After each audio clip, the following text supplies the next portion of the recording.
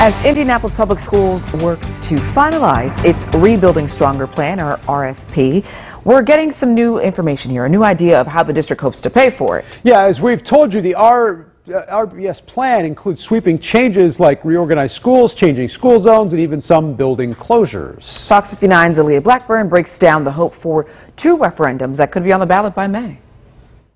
It's been a little more than a month since IPS announced the contents of its proposed Rebuilding Stronger plan. We think the majority of those things are reflective of things that those communities asked for. After listening and adjusting to feedback from numerous school and community meetings, Superintendent Alicia Johnson says now they're looking at plans on how to fund the RBS vision. We are excited to be able to make this case to our community between now and May, when we would expect to be on the ballot. Voters could decide on two referendums totaling to $810 million.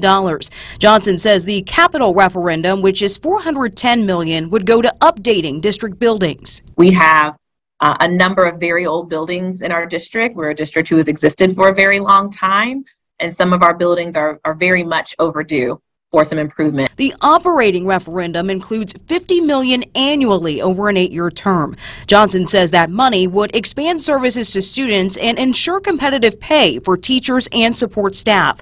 For median homeowners in the district, she says the overall impact is a $6 increase in your monthly property tax bill. Well, I would like to hear more details about their proposal when it comes to the referenda. Meanwhile, some parents like Latoya Hale Tahiru say they don't mind giving the money, but only if the Rebuilding Stronger plan is one they can support.